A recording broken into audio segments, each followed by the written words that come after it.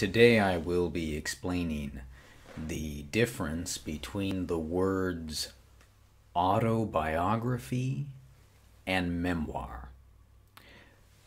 First, an autobiography is the story from birth or very early childhood until the current time that the book is being written. And it is also a key part is that the story is told by the person who experienced these events. So the author and the story are from the same person. It is a autobiography. And often the autobiography is later in a person's life. So again, the story starts when they're born or early childhood until when they write the story, usually later in life. So in a sentence, it would sound something like this. I decided to write my autobiography when I turned 75. Now, a memoir is very similar to the autobiography, except it is not for the whole time period of the person's life.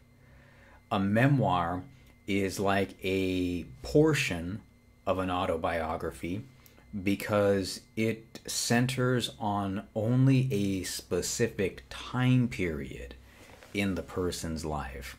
For example, I wrote my memoir of my 5 years in Japan. So now I am the author of it, and I am describing my experiences, my story, but not from birth to present, but just for a specific period of time, a specific event in my life. So that's the difference between autobiography and memoir. And since we're on this topic, just briefly, biography is very similar to autobiography, except that the author is not the same as the person being described in the story. So in a sentence, I wrote a biography of the life of my neighbor. So it's their story from their birth to present, but they're not the author, I am. So biography of them, autobiography of myself, memoir of a story of a time period in my life.